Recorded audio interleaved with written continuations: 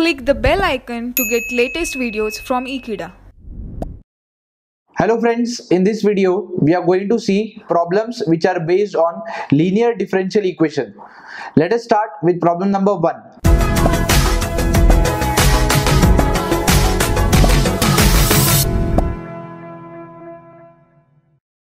In the earlier videos, we have seen variable separable method using substitution, and also homogeneous differential equations. Now, how to identify what are linear equations? The word linear itself says that the power of dy by dx as well as the value of y should be 1. Here in this case, if you can see, the sum says find integrating factor for dy by dx plus y tan x is equal to sin 2x. Now we have two basic forms of linear differential equation. One says dy by dx plus py is equal to q.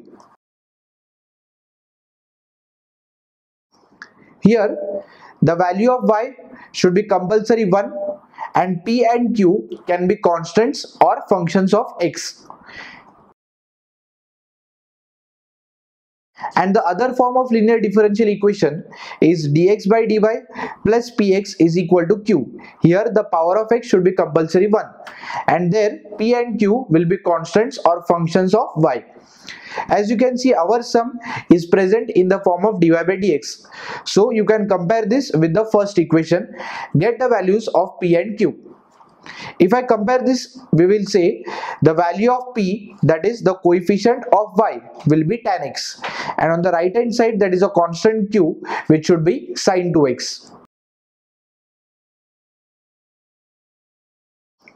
Here they have not asked you to find a solution. The question is only to find integrating factor, and we have seen the steps that are required to find integrating factor. Integrating factor is given by the formula e raised to integral p dx. So let us substitute the value of p. That will give you e raised to integral tan x dx. Now integration of tan, we know it is log of sec x.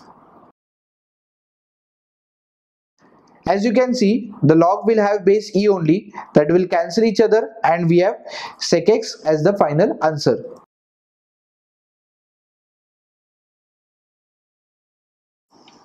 I hope friends you have understood this problem.